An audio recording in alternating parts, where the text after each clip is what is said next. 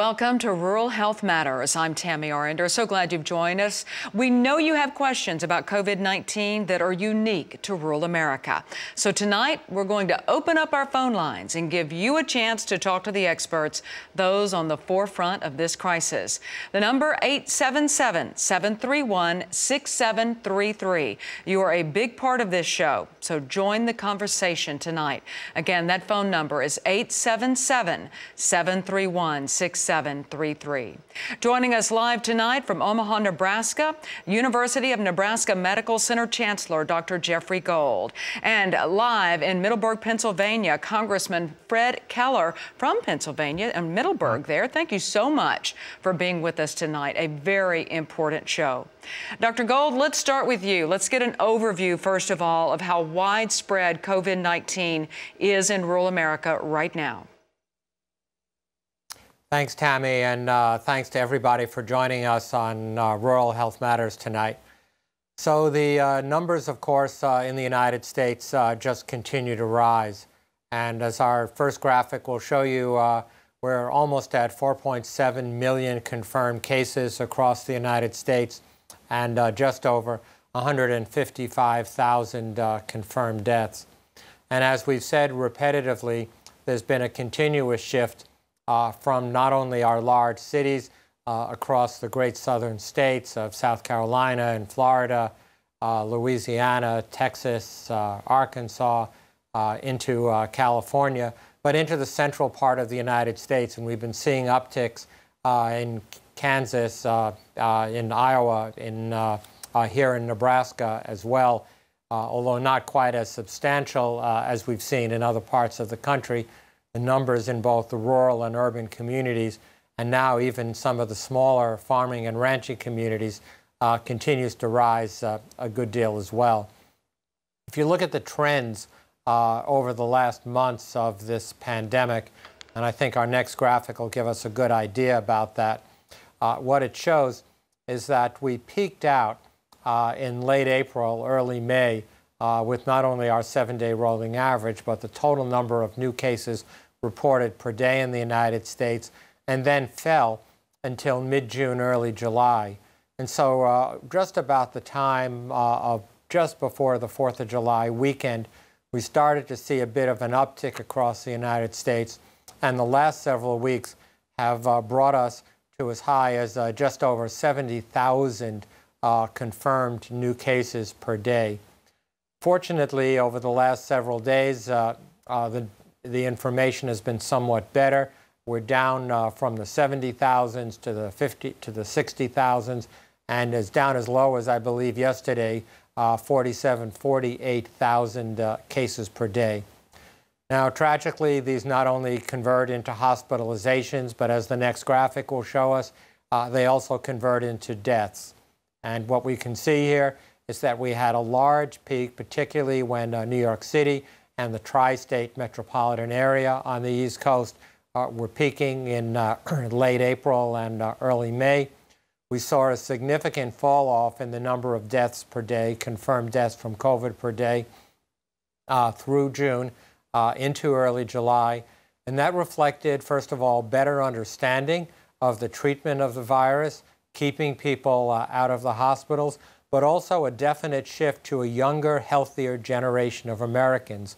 And indeed, what used to be predominantly nursing homes and long-term care facilities has been rapidly translated into social gatherings that has resulted in a really lower death rate.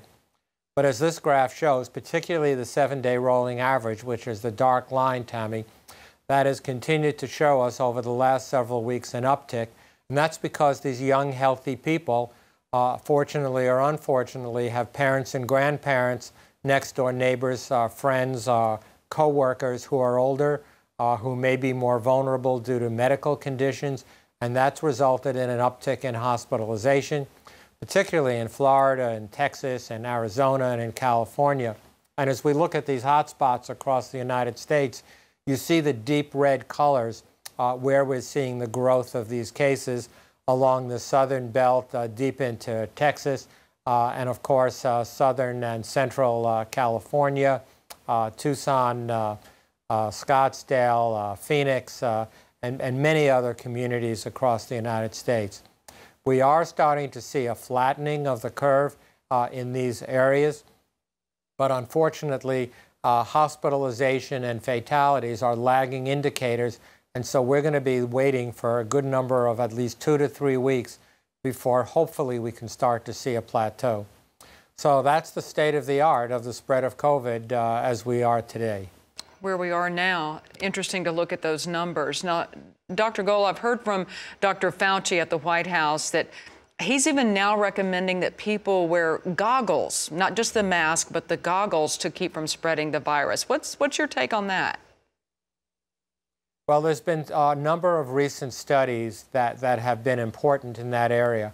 One is a study that shows that spread through the lining of your eyes, known as the conjunctiva, can actually transmit the virus.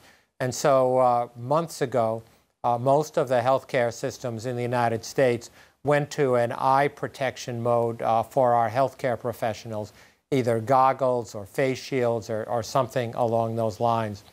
But in the last several weeks, there's been a good deal of literature, some of which were related to the World Health Organization position, and some of it actually related to research done in our own institution by Dr. Santarpia and Dr. Lowe, showing that you can recover live virus from the air. Now, we don't know for sure that the infectious load is high enough.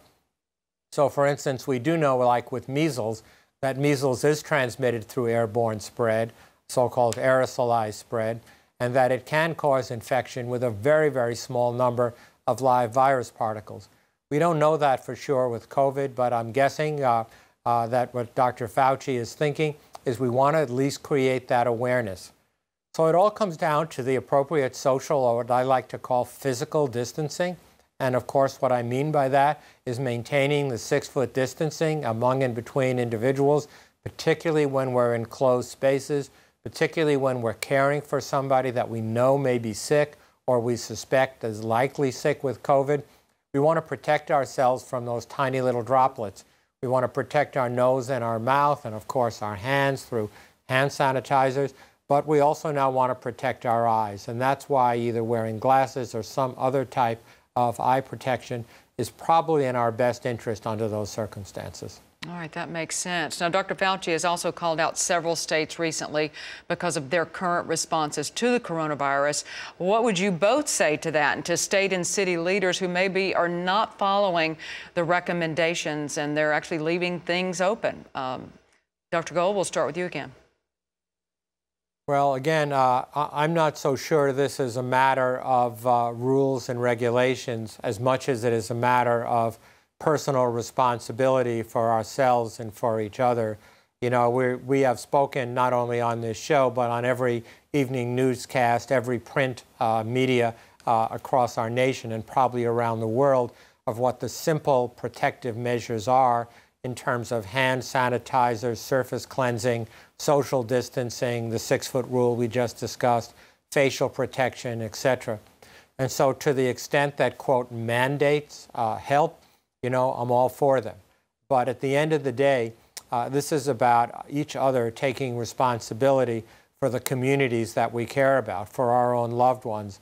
And, you know, as I like to say, I wear a mask to protect myself and to protect others, some who I know are ill or elderly, who are at high risk, but many of whom are not. You know, we all are aware of the recent story of the choir practice in one of our southern states where one individual turned out to be ill, of course not knowing it, and almost the entire choir ended up getting infected, several of whom ended up hospitalized with COVID-19. And so we have a moral and ethical responsibility to take care of our communities. And frankly, if, you know, back to school, and I'm sure we're going to talk about that in a few minutes, is something we want to do. We want to go back to athletic events. We want to go to church. We want to reopen in a meaningful and sustainable way at a time before we actually have a deployed, effective, and safe vaccine. That's the only way we're going to get there. And so anything we can do is going to be helpful.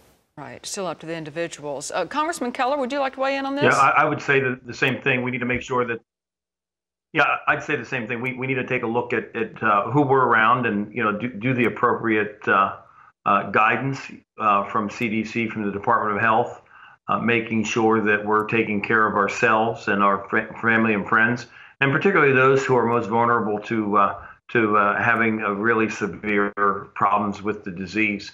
So I know that the attending physician in the house, we have the guidelines for our office, and we do the social distancing and the masks and the hand sanitizer. And I would just say that as a community, we need to take a look at that and take the appropriate precautions to make sure we keep ourselves and our family and our friends safe, and we continue to flatten the curve and come through this. Absolutely. You know, I liken it to, we had to get used to wearing seat belts, right? And now it's just part of the habit of when you get in the car. Well, now putting that mask on has become part of my natural routine now of getting dressed and leaving the house at, you know, whatever time of day. So I won't leave home without it. You know, there you go. Yes, and so we've all gotten so creative now. You can show your school spirit. You can show your hobbies. There you go. You know, Tammy, I think there's one other feature about masks, and like, you know, let's take Arizona, for instance. They were recently reporting 20 to 24%, I believe, positive test rate. That is very different than a community that's reporting under 1% or a 1% positive test rate for their community. And therefore, there may need to be different rules in those communities and different expectations on behaviors. You know, with good data, good testing, we can continue to monitor this. But certainly in a community that's seeing a huge amount of transmission, particularly for what we call community spread, meaning we can't trace the source of the infection, that's where the social distancing and mask wearing is going to be absolutely critical. And whatever it takes, we need to do it. Absolutely. Dr. Gold, a little earlier you showed us the graphic and we talked about the shift in cases to rural America. Can we expound on that a little bit? Sure. You know, early on when the pandemic first hit, it hit cities that were large transportation hubs. You know, think about airports that had a lot of international flights. And as you see in this graphic in the pink, it shows you what's happened since the very beginning of the pandemic in the large urban cities with the first major outbreaks. But over time, the rest of the country has more than caught up and actually exceeded that. And that's because of travel in the cities, from the coastal cities into the inner parts of our country. And as the cities, just like where I'm talking to you from, Omaha, Nebraska, you know, there's a lot of business exchange and cultural exchange and family travel to our rural farming and ranching communities. And all it takes is, you know, one or two small cases in one of those communities, in a long-term care facility, in a meatpacking plant, in a school, in a church. And before you know it, it's like striking a match in a tinderbox. And there's an outbreak that needs to be monitored and cared for, and the numbers just continue to explode. So there was a long time that most people living in rural America, didn't know anybody who was infected, never had a friend or a relative that was hospitalized, and, you know, fortunately, never knew of anybody who lost their life. But I was recently on a Zoom call with 15 physicians who lost their lives at just one large hospital system on the East Coast, you know, an institution that I know well. And these are people, to a large extent, who I've known and even worked with at one time in my life. And so it gets very personal when you see that type of loss. Absolutely, has certainly gotten personal. Let's talk about rural hospitals, right at the crux of what we deal with in rural America, because there's already limited access, limited hospitals in rural America, and they are struggling right now trying to keep their doors open. According to the National Rural Health Association, in the last 10 years, 124 rural hospitals have closed, 453 at the risk of closing. Dr. Gold, what do they need to stay operating? Well, they need the support of the entire healthcare system. You know, all of the hospitals in the United States, at least all the ones that I'm aware of in the region that I serve, but I also have the honor of working closely with the American Hospital Association and many, many others, or that care for both small, medium-sized, and large academic medical centers have seen a very significant and appropriate fall off in what I would not just call elective procedures, but routine hospital business. Let's face it, I wouldn't call getting your hip replaced or your cataract treated or having a follow-up mammogram or an endoscopy or a cardiac stress test elective procedure. These are all things that are done in a way to keep people healthy. And all of that has been pushed back. Emergency room visits are down, immunizations, well baby care, all of those things have really been pushed out. And that has had a dramatic effect on our hospitals and our hospital employees. Many have actually had to lay off or furlough some of those individuals. And those economic consequences are just like they are in the retail business and just like they are in many of the other service businesses, have significant financial implications, including bankruptcy and loss of viability of some of our rural and urban hospital systems. And tragically, many of our rural hospitals have really lived right on the brink of financial viability for a long time, and that has a lot to do with their location, the shrinking population in many of our rural communities.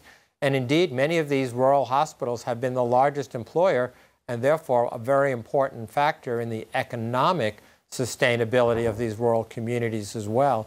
So this is a double-edged sword. It's about the economy, but it's also very much about health care. And in terms of what to do, we just need to get the healthcare delivery system to reflect the critically important role, and I know the Congressman's going to talk about that in a minute, from a financial and equitable compensation way. But then we need to get business back to usual in the rural communities where the virus transmission rates are particularly low.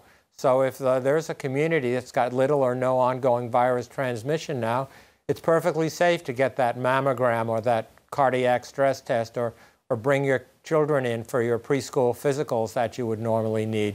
And we've been trying to share that message that it can be done safely and reliably, and it should be done because the longer we defer those kinds of things, the more medical consequences they're going to be. All right, Dr. Gold, thank you. Congressman Keller, I promise you we're going to get to you and we're going to talk about that bill that you and your colleagues have offered up. But we need to take a quick break. We're also going to take your phone calls. And so remember, our phone lines are open. We'd love to hear from you. 877-731-6733. More Rural Health Matters with the University of Nebraska Medical Center after this.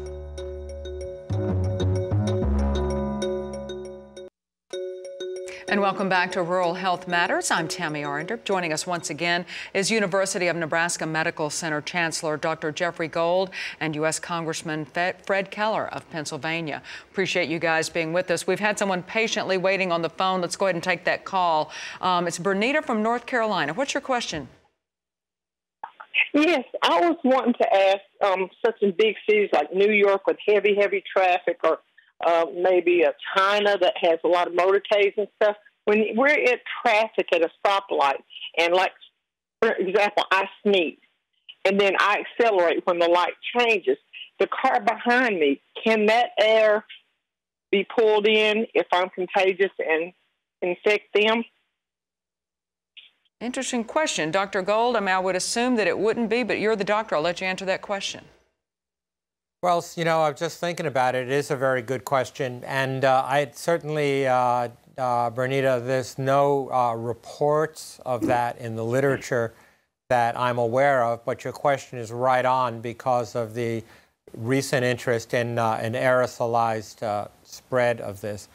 I guess my best advice was, you know, if you're traveling with somebody who you know has COVID or you think very likely has COVID, we should minimize travel outside of the home anyway.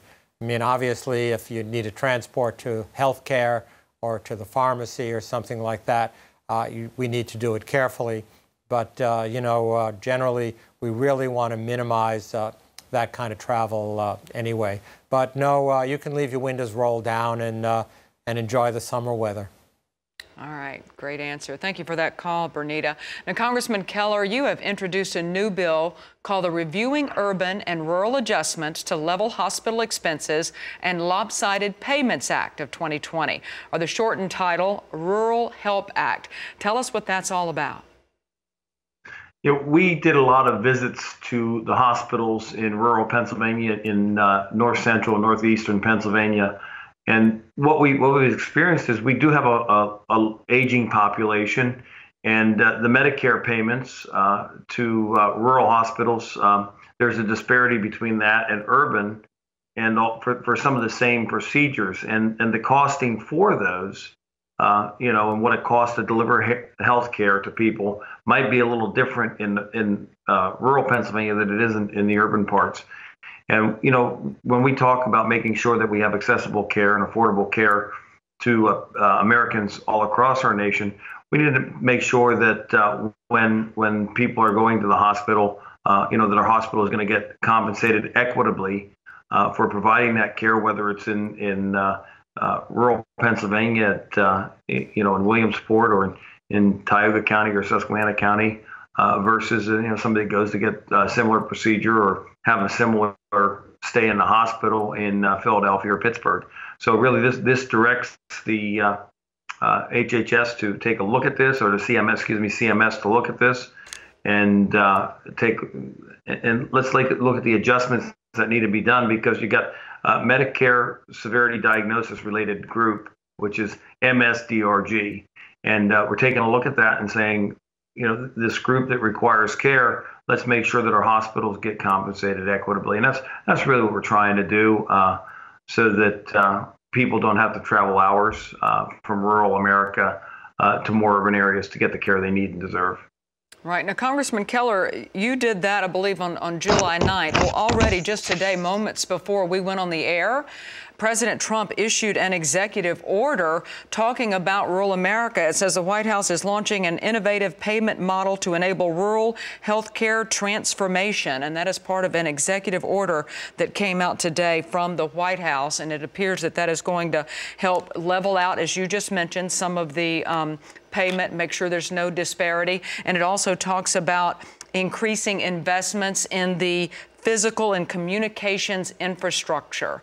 And so both of you are well aware of how some of these small rural hospitals are aging, and they are really, they need an upgrade and an overhaul, especially when it comes to telemedicine, because let's all talk about that. Telemedicine, especially during COVID-19, has become critically important, hasn't it? Well, if I could just jump in and talk about that. When you're looking at being able to deliver health care, when you're looking at people that work from home, when you're looking at, you know, commerce, education, all those things, being able to do that remotely is so critical. And we in the CARES Act put money in there to make sure that there would be reimbursements for telemedicine. But to do that, we need more access, more rural broadband, those kind of things. And we're really looking into that. And I'm glad to see the president take this step, because it's so important. When we talk about infrastructure, you know, everybody thinks of roads and bridges and all the things you can see. We like to talk about the things that you don't see, which would be broadband internet access, the upgrades for our hospitals, so that care can get delivered cost effectively. And I think that's really going to be an important part of being able to make sure people get the care they need. And then if there is somebody that needs to have a doctor look at something or communicate with their healthcare provider, and they're in this high-risk category, they wouldn't have to, you know, go out into a hospital or into a healthcare setting where people might be being seen for a disease that spreads, sort of like COVID-19 or the flu or something like that. All right, so important. Dr. Gold, you want to comment on the telemedicine aspect? I sure do, because, you know, you'd never imagine a recovering heart surgeon saying that broadband coverage is one of the most important things in the delivery of health care, but it absolutely is. And we've learned through this COVID-19, but we've had some indications before for taking care of rural Americans, that the ability to get quality broadband into their home, into their place of work, into their community is absolutely critical, but not just for patients and their families, for routine types of matters, which has gone up by 200, 300-fold over the last 3 months across the United States. But actually, for a lot of the rural healthcare providers who want to show somebody a scan or an X-ray or a microscope section and say, you know, what do you think about this? And this way they can participate in tumor boards, they can participate in cardiac cath conferences, and they can get all the consultative help that they need, and yet the patients get to stay at home in their rural community and get the care that they need with the combination of their local healthcare professionals and experts across the country and around the world. So it's really a very critical thing, and I am really pleased to hear that the President made this announcement today. Yes, it is awesome. You know, I actually was able to sit in on a webinar this past Friday with Tom Vilsack, and he gave a great analogy. He said COVID-19 has basically ripped the Band-Aid off of the problems that already existed in rural America with rural health care. And I assume, Congressman Keller, you have probably seen this firsthand. I know you were able to go around and visit hospitals across your state. What did you see? What was that like? Well, the visits we did, much of which occurred prior to COVID-19, you know, we saw people trying to make sure that they could deliver the care effectively and get the job done. And I'd actually participated over the past few years prior to getting into Congress. I was in the General Assembly in Pennsylvania and participated in some telemedicine activities with our hospitals. And it's really amazing, and I think Dr. Gold hit it, that you can take a patient, and maybe even if they're going to a facility in one place, you can get an expert that might be you know, a couple hundred miles away to be able to look at what the doctor that's providing the care, the healthcare providers providing the care right there, and help get a second opinion and guide the diagnosis. We are getting back out, having some more roundtables in central and northeastern Pennsylvania to understand, now that we've seen COVID-19, what other things do we need to be looking at? The Rural Help Act is one of the things we saw when we did our initial roundtables, and that's why we introduced it. And that's why we think it's so important to make sure that our rural hospitals have the resources they need to be able to provide the care. So looking very much forward to getting back out and seeing what work we can do to help our healthcare providers support the population in rural America. And Congressman Keller, I know that we've already talked about the bill that you have co-written and co-sponsored, but let's talk more specifically. I know to your home state there, Pennsylvania, what will it actually do for the hospitals there and healthcare providers? Well, what it will do is it will make sure that in the area I represent, and when you look at the hospitals, we have hospitals in about eight of the 15 counties I represent, and a lot of them are looking at making sure that they can continue to provide the care. We actually, unfortunately, in our one community, had a hospital that closed within the last year, and you know, making sure that people have the care they need. And that's really what this is driven to, because if they aren't receiving the payment they need to help cover the costs of providing health care in rural America, the hospitals are going to be faced with you know, not being able to stay open, and that's really what we're focused at doing here. And some of this had been done in the past for outpatient care. We're simply saying, hey, we provide care inpatient in these hospitals, and our hospitals need to make sure that they have the adequate resources. And it's not looking at costing any more money. It's looking at saying, if we're going to pay this much, maybe we're paying too much in an urban area, and some of that reimbursement needs to be looked at, and those rates need to be adjusted to make sure we can provide the care and cover the costs in rural America. Now, so far, 2 leading healthcare groups are actually supporting this bill. What are you hearing from them? Well, we're hearing that you know, when they took a look at this, you know, they're saying that it's taking us in the right direction, and really providing the equitable distribution of the resources that they need. So they've been actually very helpful in making sure that they can do that, because they want to deliver high quality, cost effective care to vulnerable populations. And this would very much help that. because they have some financial challenges, and these payments need to make sure that they're balanced, and we're being able to cover the cost for rural America. And when you look at what's happening, this is focusing on Medicare right now because we do have an aging population in rural America. So, start here. There's likely going to be more work to be done on this, but we wanted to, rather than just, wait to get things done, we thought the more we started to step up and address these issues, as soon as we got the coalition together, it would benefit everybody. It would benefit the people that live in rural America. It would benefit the healthcare providers.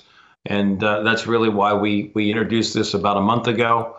And we're looking at we're continuing to gain support, and we're very optimistic that we can get something done with this, here this fall when we get back in session.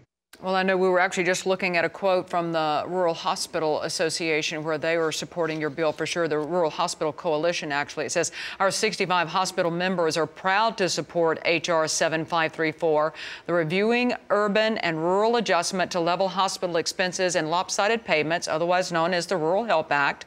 Well, the Rural Hospital Coalition letter reads that, as you know, delivering high-quality, cost-efficient care to vulnerable populations is a particular challenge for those in rural areas where communities face unique barriers to health care coverage and access. This important legislation would shed light into the financial challenges facing rural hospitals and the payment mechanisms that drive continued imbalances. That's from the Rural Hospital Coalition. So you are already seeing some support there, and hopefully that bill will move forward. Now, Dr. Gold, you've also looked at this bill. What are your thoughts on it? Well, I think it's a very important step forward to shine some sunlight into this question. I've had the opportunity, there are 63 critical access hospitals, at least last time I counted, in Nebraska, and I visited 60 of them over the last several years, and I've come to really understand how delicately balanced they are from a financial perspective while they're trying very hard to deliver quality health care to their rural communities and keep those communities vibrant. They're a combination of inpatient and outpatient services, laboratory services, physical therapy, and rehabilitation. And many of them are built and sustained in rural communities where disease prevalence, there's just another recent very important study that showed that the prevalence of high blood pressure or hypertension, diabetes, heart disease, asthma, COPD are actually disproportionately higher in farming and ranching communities, small rural communities, than they are in the large urban cities. Now, of course, there are exceptions to that as a rule, but there's no shortage of these comorbidities, which translates into more need for inpatient and outpatient health care at an affordable level, and frankly, tragically, more mortality from COVID-19 when it does strike into these rural communities. So I think this is a really great idea to shed some light on this and to try to create equity if we can. That's what good governance is to identify these kinds of problems, get good data to make decisions, and then act on it. And Congressman Keller, can you tell us the next steps for this bill? Well, right now, again, we've been getting support in the House, and we've had co-sponsors also reaching over into the Senate and seeing if who we can get to take up the charge there, so that then when we get something done and get to them, they're already through that, and also talking to the administration and let them know the importance of what we're doing to move this bill forward. So, it's a matter of right now getting it before the committees, working with my colleagues in the House, getting support this month. Some of our visits to the hospitals, getting them to contact their members of Congress and work with leadership to get it to through committee into the House floor, and then also to make sure that the Senate takes it up and it gets onto the president's desk. We actually were able to do that with an amendment to some bills to the Older Americans Act last year when it dealt with scans for older Americans that had falls, because there was a lot of times they had a head trauma and some of that was going undetected. So we were able to get that done as an amendment to another bill So we're looking at every option we have to make sure that we can get this done and have this before everybody and make sure that we get this imbalance figured out so that we can continue to have quality health care in rural America for those people that deserve it so much. Anything else you think Congress could be doing at this time to support rural hospitals and rural health care as a whole? Well, I think we need to, we did a lot in the CARES Act. Is there more to be done? Absolutely.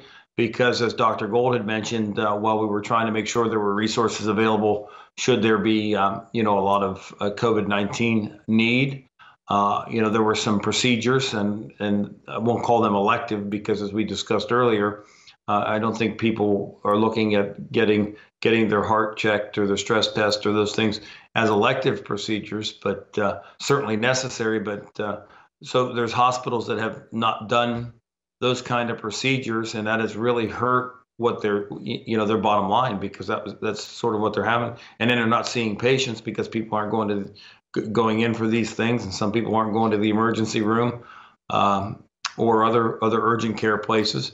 And they're seeing some impacts from that. So I think we really need to take a look at how that effect is and what we should be addressing as we go forward. And quite frankly, now that things are opening up a little bit and we're able to have our roundtables, that's what I'm looking forward to be able to do this upcoming month of August when we're in the district work period to discuss with our hospitals in rural America what we should be looking at and how we address those issues, because I'm sure there's going to be, it's affected probably different parts of our Commonwealth differently, depending upon the amount of treatment they gave for COVID-19, but certainly hospitals in need of help. And that's really what we want to make sure, because the COVID-19, in addition to how tragic it's been for new cases and for people that have died from it and needed care, the other side of it is there's people that have gone without care for other diseases or ailments. And we're going to need to make sure that the healthcare system is ready and equipped to handle that when we start to see that care come back. And we've seen that in rural Pennsylvania here a little bit. Some of the hospitals have gotten back to doing more of those screenings, of those other procedures that would that need to be done, but are not COVID-19 related, and something that I would say is maybe an inpatient or as acute as dealing with the COVID-19. Right, may not be life-threatening, but it certainly affects quality of life. Dr. Gold, would you like to add anything to that? I would, Tammy. One of the things that I hear all the time when I visit our rural hospitals is I always say, what are the top 3 things that the university could do to help you? And it always is the same thing. It's, Dr. Gold, it's workforce, workforce, and workforce. And by the way, Jeff, if you're not listening, we need more workforce. And this is doctors, nurses, pharmacists, therapists. It's all of that. So the solution to this is to create rural training tracks, particularly for doctors and nurses and pharmacists and others, and to be sure that there's a mechanism by which individuals are identified. The single best predictor of getting somebody to want to work in a rural community is if they grew up in that community, they went to med school or nursing school or pharmacy school, and they turn around and say, I want to work in this community. But if they can't get a residency or a fellowship or a training opportunity, they're going to get recruited off into some big city who's probably going to pay them a little bit more and offer them a different kind of quality of life. And so anything that we can do to create workforce incentives is going to help support rural America's healthcare system, which is going to help support the quality of life in rural America. Excellent point. A lot of people do want to go back home, but you got to be able to make a living. We're going to take a quick break, but our phone lines are open. Would love to hear from you and have you on the show. 877-731-6733. More Rural Health Matters with the University of Nebraska Medical Center after this. Welcome back to Rural Health Matters. I'm Tammy Orinder. Joining us once again, University of Nebraska Medical Center Chancellor Dr. Jeffrey Gold and U.S. Congressman Fred Keller of Pennsylvania. We appreciate you guys taking time today. Very important subject and very timely right now. Let's talk about kids getting ready to go back to school. I have heard so many different combinations of virtual school, online, in person. What are they going to do? Congressman Keller, what's your take on all of this? What are you seeing in Pennsylvania as far as kids going back to school? Well, we're seeing a lot of our local school districts start to come out with plans that include, I'll say, a hybrid of some in-class learning, maybe starting a little later in the day, in school a couple days, then online a few days.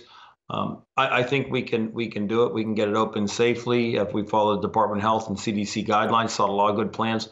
One thing I'd like to just sort of say when it comes to schooling is there's a children's museum in Lewisburg, Pennsylvania, and I know that the paper had mentioned that they reopened this week, and mentioned some of what they had done.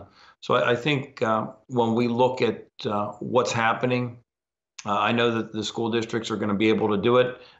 We did provide a lot of resources through the CARES Act for school districts. Pennsylvania got $523 million for this. We have 500 school districts. So, if you do quick math for the public sector, the public side of it, there's money there to help support the schools and some additional costs they would have to make sure that the schools can reopen safely. But I know we have a lot of talented, thoughtful people that work very hard in our school system, whether it's the public school system or some of our private schools, that will be able to figure out how to do it safely, follow that guidance, and make sure that our kids can get back to school. The American Academy of Pediatrics says that kids should get back to school. It's good for them. It's healthy. They need to be able to do that, and I think we can figure out how to do it safely. It's just a matter of seeing what fits. And what works well in rural Pennsylvania might look a little different when you get into the places like Philadelphia County or Allegheny County. So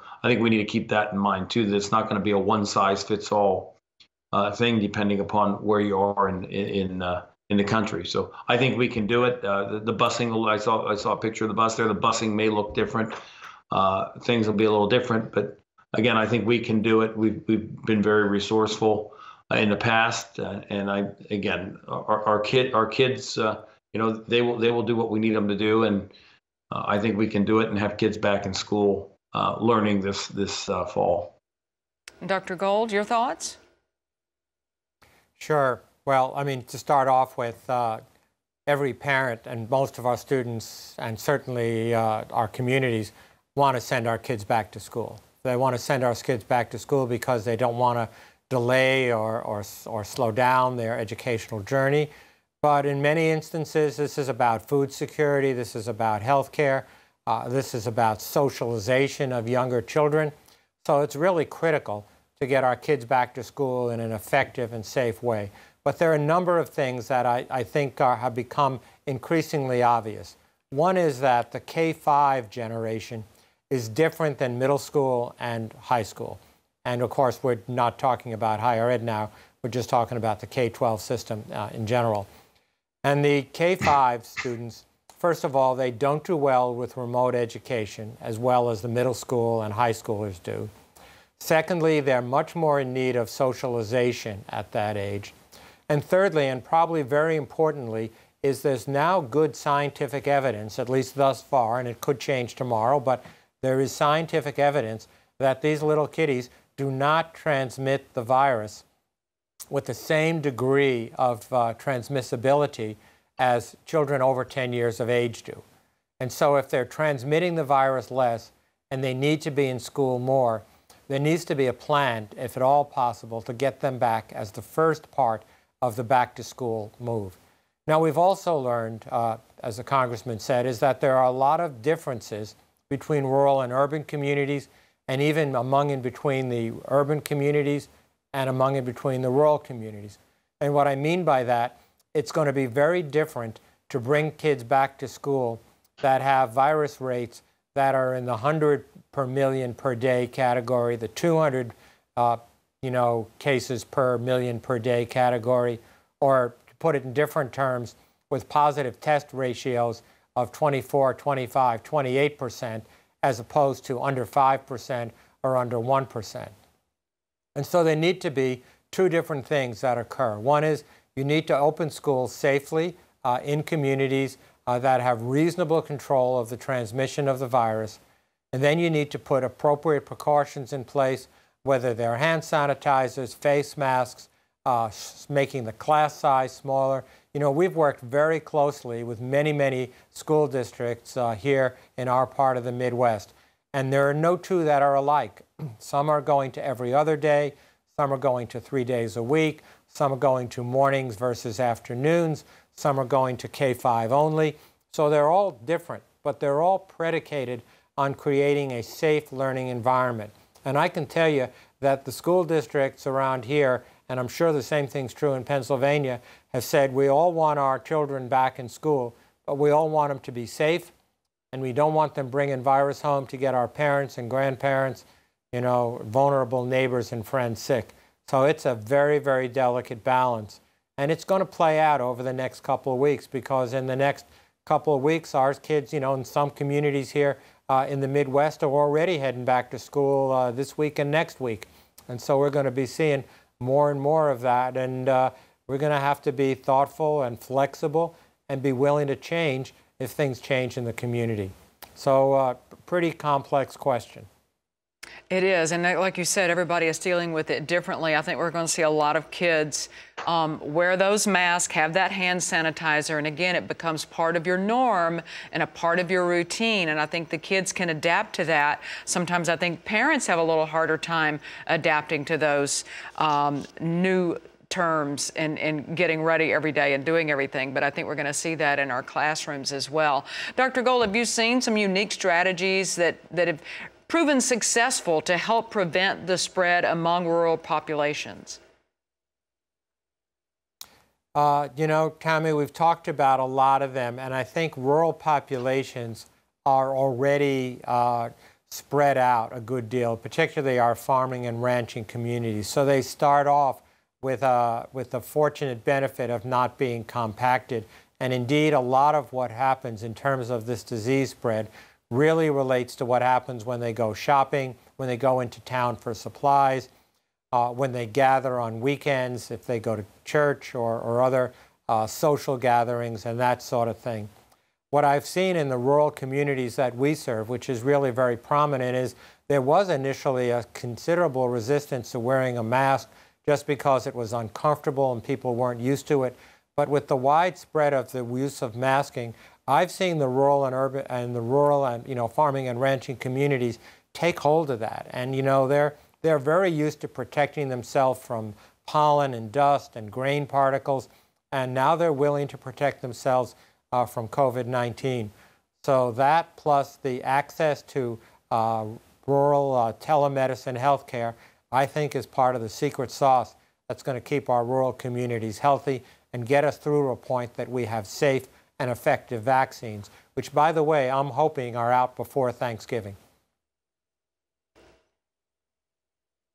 Yes, hoping we can get vaccine out there soon. I tell you what, we've had a couple of people on the phones we've not been able to get to, but I think Richard from California, you still with us? What question do you have? Yes, I live in a rural section here in Northern California, and most of my neighbors believe that this is a hoax and not to be taken seriously. And I'm just wondering how I can get through to these people. And when I ask them something like, would you mind if your surgeon does not wear a mask, they get terribly angry. And I'm just trying to find out what it is that I can inform these people with, because all the information they give me are things that can only be found on social media, which, of course, is just filled with misinformation.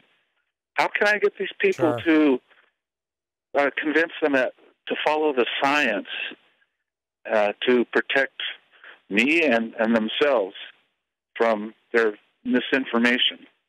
Dr. Gold? Oh, Richard, that could be one of the best questions of the night. And Unfortunately, your colleagues and friends are not the only people asking that exact type of question. You know, my answer to them is they do need to have reliable sources of information, and social media is full of all kinds of misinformation. But you look at the numbers of people that are hospitalized. You know, we just talked not too long ago about more than 4.5 million American infections. We talked about over 155,000 American deaths in less than 4 months.